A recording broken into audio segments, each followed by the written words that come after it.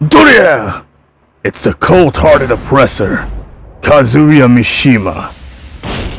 And it's been a little bit since the reaction videos on the Tekken 8 trailers. Today is Gamescom. It's an important day because Tekken 8 is a part of it. Just, where the hell are we? Who is this broad? There's a coffee queen now. They're serious. They're actually serious. A coffee queen. Well, that's just... Oh, shit! She's dancing a lot. Sure is feeling Christy Montero in here. This stage looks aesthetically pleasing, to say the least. I can't believe they made a whole character that loves coffee. What is she doing?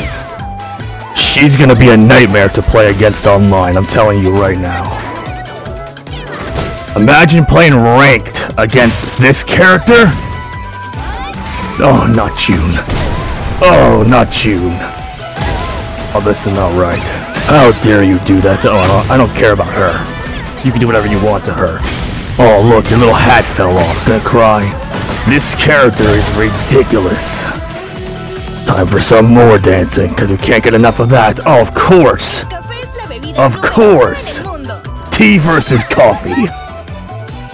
Here's my answer. Tea or coffee? Who gives a crap? It's pointless.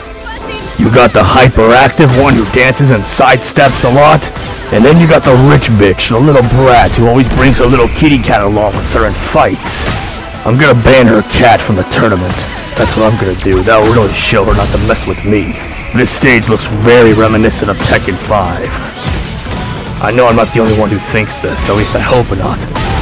Alright, time for her raid jars. Okay, Captain America, you can do this all day. Let's see. Oh, Jesus Christ! That's enough of that, woman! What the hell? What the hell was that? Is she really plugging? In her outro? She's plugging. She plugged. Something tells me she's extremely obsessed with coffee. This woman belongs in a mental institution. Very annoying character. Who's next? Oh, motherfucker.